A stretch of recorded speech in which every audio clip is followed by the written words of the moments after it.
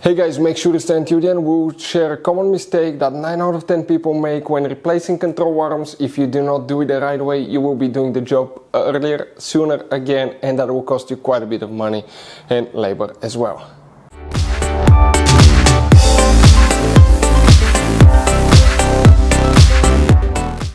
Hey guys, welcome back to Auto Repair guys. Thank you guys for watching and subscribing to the channel. Today will be super helpful video to any of you having a BMW 5 Series generation F10 F11. This is the 5 Series from year 2003 all the way to 2010 to year 2017. 2003 is the E60, 61. This is the F10.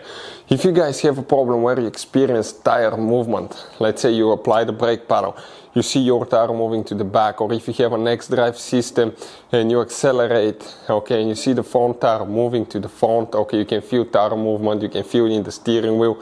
So this will explain the top reasons for that, what you can expect, and a common mistake people make. 9 out of 10 people make that mistake, and that can cost you guys thousands of dollars in future repairs, or you may need to do the job again.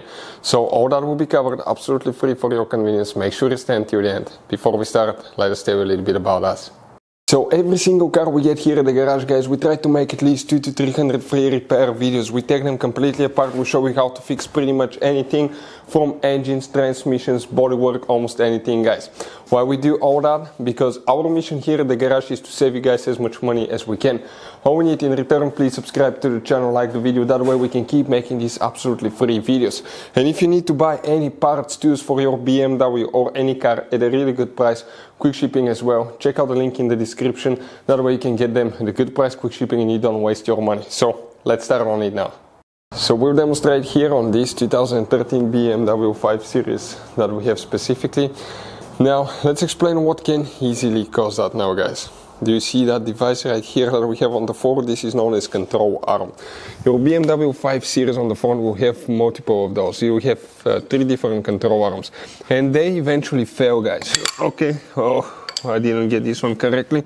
They'll start fanning, they'll start cracking, and when they do that, it will allow tire movement guys. You have bushing here, and you have on the other end, you have a ball joint.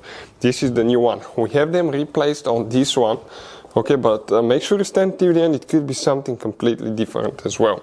For instance, it was that bushing that we just replaced right here. We got the whole control arm, and if that fails, when you brake, it will allow the tire to move. If you have an X-drive, under acceleration, it will try to move again. You have another control arm towards the bottom too.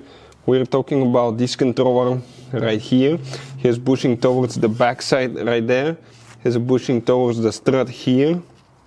Okay, and a ball joint on the other side.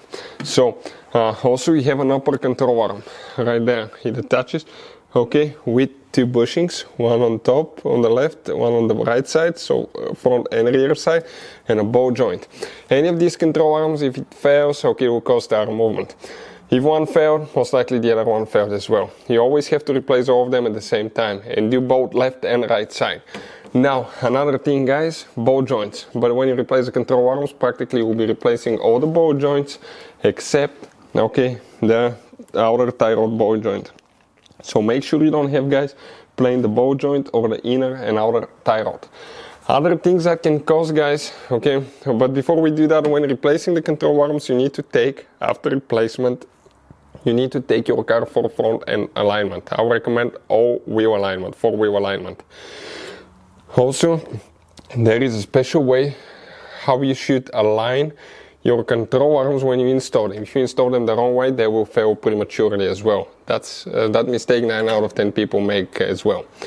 Also, other things that can cause sometimes tire movement could be a bad strut shock support mount on top, and sometimes failed strut as well. Those are some of the most common things that we see here at the garage guys. Hopefully the video will be helpful. Thank you guys for watching, and see you guys next time.